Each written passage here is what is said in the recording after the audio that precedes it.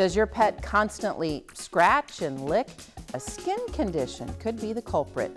Many different things can cause dermatological problems for our four-legged friends. On this episode of the Paw Report, we're joined by Dr. Bailey Brame to discuss various conditions and options to help your pet live a healthier life. Stay with us.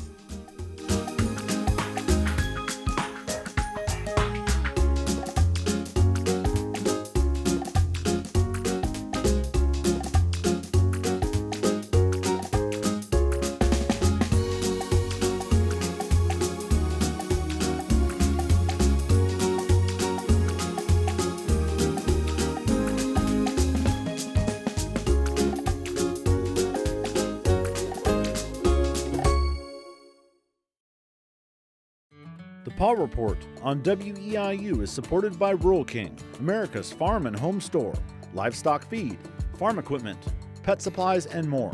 You can find your store and more information regarding Rural King at ruralking.com.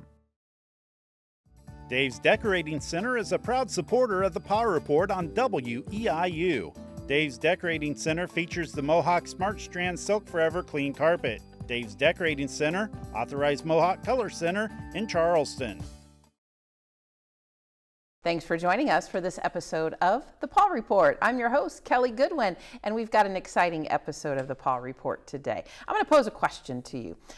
Does your dog or cat itch a lot, scratch a lot, lick a lot, paws red? You know, you've noticed some things on maybe their body that just shouldn't be there. Well, this episode is for you because we are talking all about pet dermatology and allergies and everything you need to know about symptoms, signs, and treatment. And to answer all of those questions, we have an expert from the University of Illinois, Dr. Bailey Brame, and she joins us today with a special friend, Java. She's new to the program, so we always start our discussion with probably the most difficult question is tell us about you, yourself, and introduce us to Java. Sure. So I'm a veterinary dermatologist, and what that means is that I'm a veterinarian who has done some additional training specific to dermatology, meaning skin, allergies, and ear disease. And so right now I'm working at the University of Illinois' Veterinary Teaching Hospital. And I brought Java here with me today, and he actually is an allergy sufferer. So he has food allergies and some mild environmental allergies too. So I thought he would be a good example for us today. Absolutely. Well, welcome to the both of you. I'm going to maybe just expand a little bit upon your answer and ask what kind of led you to pursue the specialty of dermatology? Sure. Well, for me, I've always really enjoyed getting to know pets and their owners and having a relationship over time and getting to see how the pet, improves with treatment. Mm-hmm. And dermatology, for better or for worse, is one of those specialties where we really get that follow through because most of the diseases that we treat are, long-term conditions. And so, we get to form a really strong bond with the pet, with their owner, and with their primary care veterinarian as well. And so that's something that's always appealed to me. Now, Java, you said has allergies. Is that kind of how not necessarily you were paired with Java, but maybe exacerbated your interest in dermatology? Well, we do have a joke in the veterinary community that a lot of these pets do tend to find us. I did not know that Java had any skin issues when he first came to me. He actually belonged to my spouse before we married, so that's how he came into our household. I was inspired more actually by one of my cats, who's unfortunately no longer with us. But she had both flea allergy and food allergy, and so I was really interested in finding therapies to treat her, and that was one of the things that first got me interested in diseases that are kind of mediated by the immune system, and then that led into the interest in allergies specifically. How common are dermatology issues with both dogs and cats actually? They're really common. They're actually the most common reason that a pet will be coming into its veterinarian for any sort of a problem. So, with general practice vets, a lot of times they're seeing, routine preventative care. But among the problem visits where an owner is coming in for a specific issue, they make up about 80% of those visits for both dogs and cats. What are some of the, I guess, symptoms maybe that people should look out for? You know, I think a food allergy, unless something you break out or you actually physically see something, you may not know. Yeah, and so with a lot of these, people are actually seeing some sort of change to their pet's skin. So a lot of times it'll be redness, you know, maybe some raised bumps, even some infections, so bacterial infections, which can cause, you know, pustules or red itchy bumps, thickening of the skin, you know, crests, scabs, those kinds of things can all also happen as a result of allergies. We can also see a lot of ear problems, and that may look like, you know, the patient's head shaking. They may have, you know, smelly ears, or the owner might notice a lot of discharge coming from the ears. So all of those things can be signs of any type of allergy, whether it be food or environmental. Oh, and that leads me to is what causes some of these allergies. Is it more so environmental? Is it genetic? Is it airborne? Is it flea causing? I suppose you put everything in that pot and it's a problem. Yeah, and you know, it would be difficult to kind of talk through all of the possibilities, but in terms of kind of the big ones, the most common type of allergy in both dogs and cats is actually flea allergy. And so that's always one of the first steps that we want to make sure when we're treating a pet with allergies or any sort of itchy skin disease, is that we are making sure that they're on, you know, a high quality, regular flea preventative.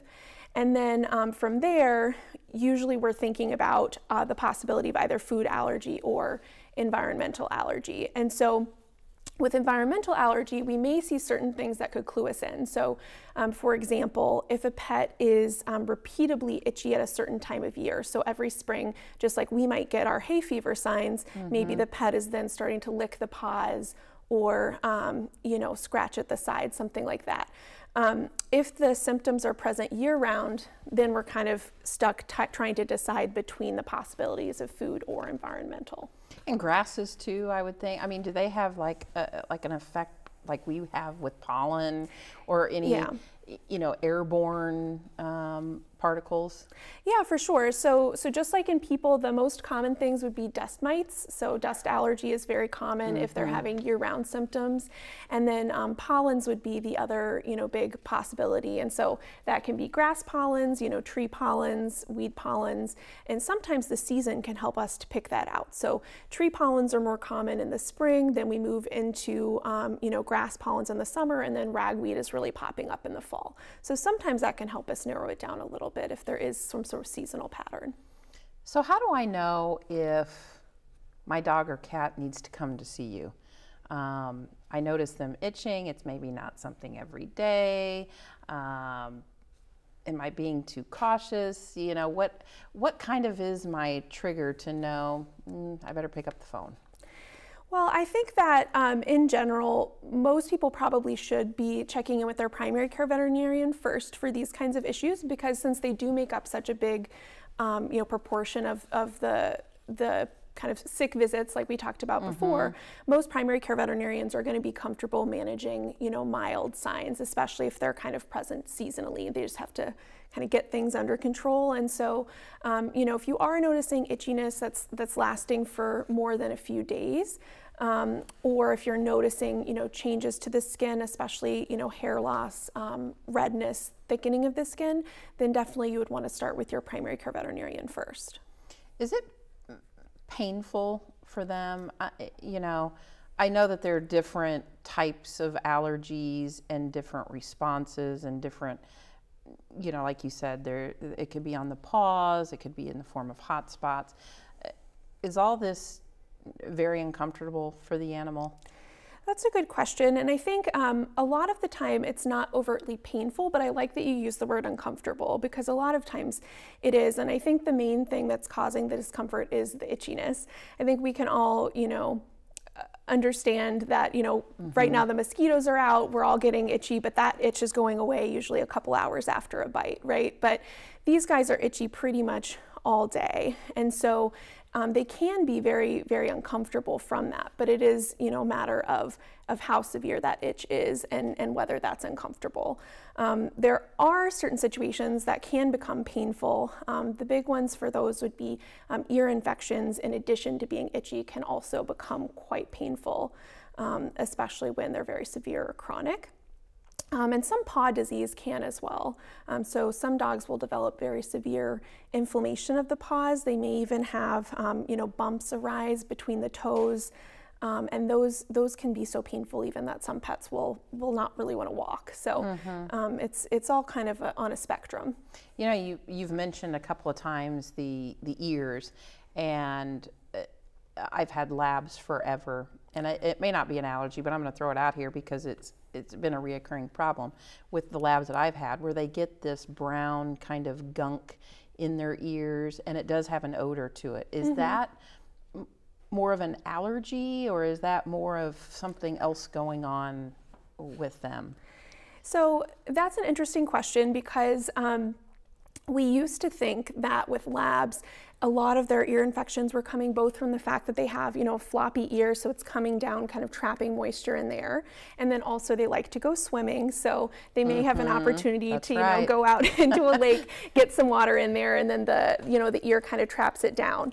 Now the way we're framing it is we think that may potentially predispose labs to develop ear infections, but without something else, usually an allergy, that usually won't tip them over to the point that they get a true infection. So we think it's kind of a multifactorial process where there's both some allergy and then also some kind of breed-related and behavior-related causes as well. Well, since we're talking about breeds, is there any one breed over another or group of breeds that are susceptible more to allergies?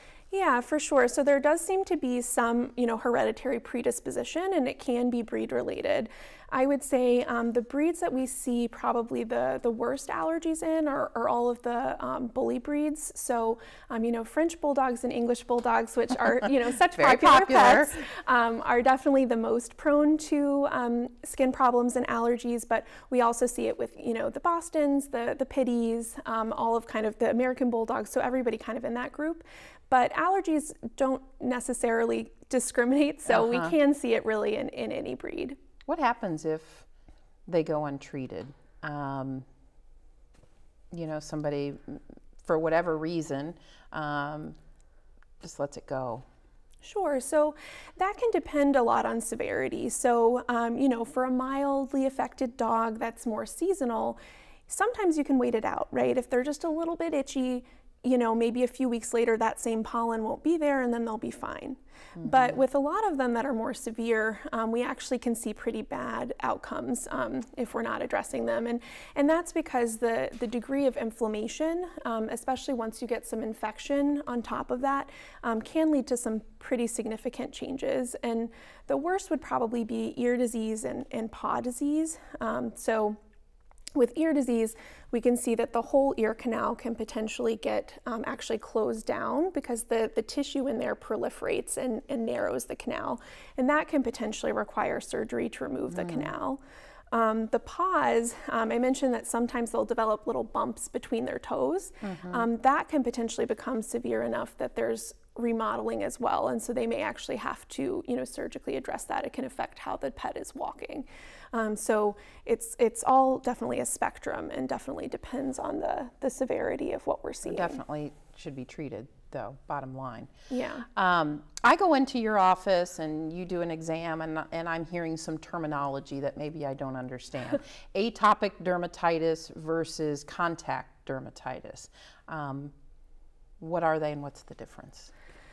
So atopic dermatitis is kind of how we refer to a pattern of inflammation that we mostly see with allergies. So it's referring more to kind of the classic allergies like food allergy, environmental allergy to dust or pollens, where they may be exposed. For example, maybe Java's out walking in the grass, he gets some pollen on his paws, but then where it shows up is he actually gets itchy ears later, and I have to do some ear cleansing, you know, so it may not show up right in the space where he is exposed to it. Whereas contact dermatitis, sometimes there's a component of allergy, sometimes there's not, sometimes it's just an irritant, but they're having the reaction exactly where whatever it is applied. And people can sometimes get those confused, so we have a lot of people who recognize maybe that the pet is worsening when they're outside, but they're worried more about, you know, chemicals on the lawns as opposed to the pollen, which is oftentimes the more likely culprit. Are allergies curable? Or is this something that, like in Java's case, he's going to have to, you know, live with it and be treated for it for his entire life? In the majority of cases, no, it's not curable. And so part of our job is trying to come up with a plan that keeps their symptoms manageable, keeps them comfortable for the rest of their life, even if they still, you know, have this allergy. The one thing that can potentially lessen the severity of the underlying allergy would be immunotherapy or allergy shots. So that's similar to in people, where you would do an allergy test, determine, okay, this particular patient may seem to be reacting to dust mites and, you know, ragweed pollen. I'll include that in an allergy vaccine, give it as an injection underneath the skin, and then over time they may become, you know, less sensitized to those things. The majority of cases, they just kind of lessen the severity, but very rarely we can see pets that are completely cured. My own cat actually has asthma, and his asthma is completely controlled on his allergy shots, but he does still have some skin signs that haven't been fully controlled by them. They're much less severe than they were to start, though. You know, in comparison to humans, now I've never personally had the test done, but I've had friends who have had it and their children have had it, where they know something's not right, something's going on, they go in, they see a dermatologist, and they do like a skin, they take a portion, you know, a scrape, and then it comes up like all the different things that they could potentially be allergic to. Is that similar to what you could do with a dog or a cat? Yeah, so it is important to know that you can see false positives and false negatives with allergy testing. So what that means is that if you're a normal healthy dog or a normal healthy person and you do an allergy test, it's possible that you may still see some positives. So we always like to start with having made the diagnosis clinically of the allergy before we do the test. But the actual test is very similar.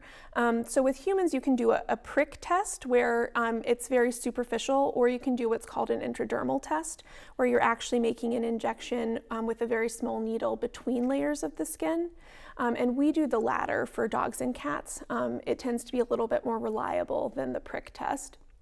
And so because we are having to make a number of different injections, they do have to be sedated, which is the biggest difference between dogs and people, is we can't ask them to just, you know, stay Chill out there for a little bit, like Java's doing right now. Yes, Java's doing an excellent job of chilling out, but most of our patients will not put up for that. No, you know, obviously Java is not experiencing any stress or anxiety right now, but can anxiety and stress cause skin conditions or issues with my pet? Is that something that, you know, can be inflamed? Potentially. It's one of those things where, again, we used to think that anxiety and stress were playing a bigger role in terms of being the primary cause of a pet's skin issues, and now we're realizing that allergies are much more likely to blame as the primary issue, but we're also coming around to realize now that stress has an impact on allergies because it has an impact on the immune system. So it is all, you know, interconnected, and certainly we know that we can sometimes see flares in times of stress. And there are certain dermatologic diseases that are caused, you know, primarily just by stress. It's just that those are much less common than we initially thought.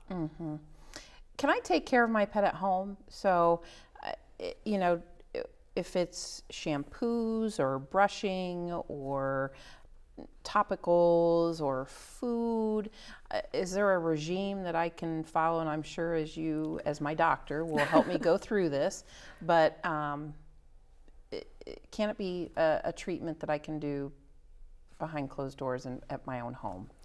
Yeah, so topical treatments are a very important part of allergy management. So Java does get, as part of his regimen, he does get medicated baths on a regular schedule. And so for him, we use a medicated shampoo that contains chlorhexidine and miconazole, because those are ingredients that help to fight bacteria and fungal overgrowth, which are a big issue for allergic dogs and cats. Mm-hmm. Cats usually don't tolerate the bathing so much, though. No, they don't like water. But we can also use, sprays and mousses as well. We try to rely as much as we can on topical therapies as opposed to oral therapies, because it's always going to be better to give, a topical antimicrobial as opposed to an oral antibiotic in terms of, avoiding any stomach upset or anything like that. Now, you mentioned shampoos, and, with Java, you're thinking he might have a little whippet in it, so his hair and his skin is a lot different than more of a woolly type dog that's maybe like a St. Bernardish type dog that's longer. And so do you have to keep an eye out for what kind of topicals you do use to make sure that it accommodates their coat? Yeah, so I would say the biggest thing is that with the dogs, especially like a Newfoundland or something that has like kind of almost like a waxy character to the fur, it can be a lot harder to get things to penetrate down to the skin, because their fur is designed to repel water. That's part of how they're bred. And so we may have to take that into consideration, maybe having the owner actually part the hair and spray right down at the level of the skin. There's no breed that really shouldn't be shampooed, so that's kind of always an okay thing to include, but the main difference I would say is actually how we treat the hair as part of the grooming process. So the methods that you use for brushing and how often you have to do that are the biggest things that differ between coat types. We've talked a lot about care. It can be a rather expensive thing to treat allergies. I'm not looking for a dollar amount, but I think maybe one thing that you could stress to our viewers at home is that it is a commitment. It will be a financial commitment if your dog or cat ends up with an allergy. Yeah, it absolutely is. And, in addition to, the financial commitment, we also just talked about topicals. I mean, there's a time component to it too. Right. And so we definitely want to come up with a management plan. I would say the biggest place where it becomes costly is in situations where you're being reactive as opposed to proactive. So if you're waiting until your pet has, bad skin infection or bad ear infection and only going to the vet then it's going to be a lot more expensive, because you're going to be doing those visits on a repeating basis. And that's going to happen for the course of your pet's whole life. Right. If you instead do kind of more of a proactive approach where you go back, for a recheck after the current infections have all cleared up, and then you're kind of coming up with a plan to prevent future infections, that's ultimately going to save money, even though in the short term it may hurt a little bit. Right. And that leads me kind of into my next question is, as a pet owner, it's probably important, and you probably welcome this as a doctor, that a pet keep a history at home. On this date, I noticed that Java was doing this, he was itching this, he was really paying attention more to his ears, he was licking his paws. So that way when I come to you, and I'm not saying I'm waiting a year to do that, but when I come to you, I could say, this is what I've noticed in the last maybe month that my dog is doing. Is that helpful for somebody to do? Yeah, it can be really helpful, and we do have some of our clients do that kind of voluntarily, and it's actually really helpful. Because a lot of times what we're doing is, we have a pet come in, they may have any number of problems. Maybe they have, a skin infection, ear infection, they're just really, really itchy.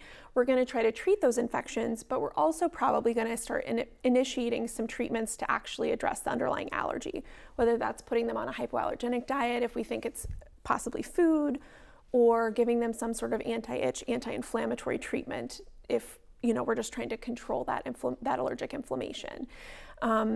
Then we're going to start to kind of back things out, and we need to know which of these treatments that we did is actually helping the most.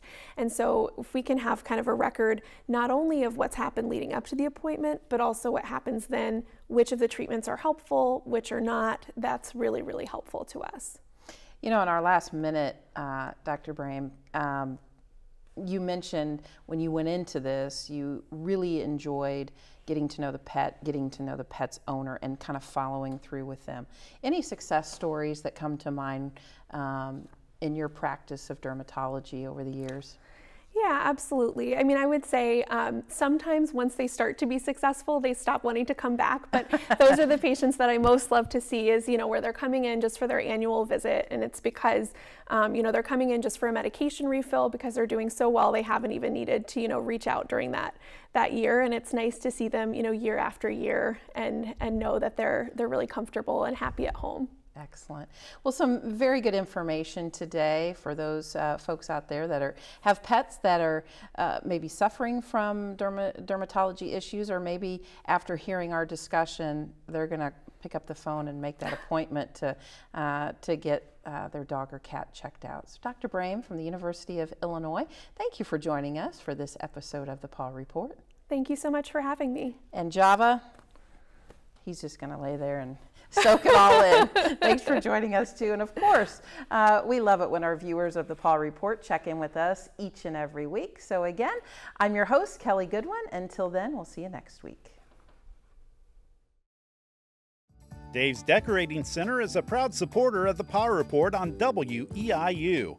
Dave's Decorating Center features the Mohawk Smart Strand Silk Forever Clean Carpet. Dave's Decorating Center, authorized Mohawk Color Center in Charleston. The Paw Report on WEIU is supported by Rural King, America's farm and home store, livestock feed, farm equipment, pet supplies, and more. You can find your store and more information regarding Rural King at ruralking.com. Additional support for the Paw Report provided from Soggy Paws of Mattoon.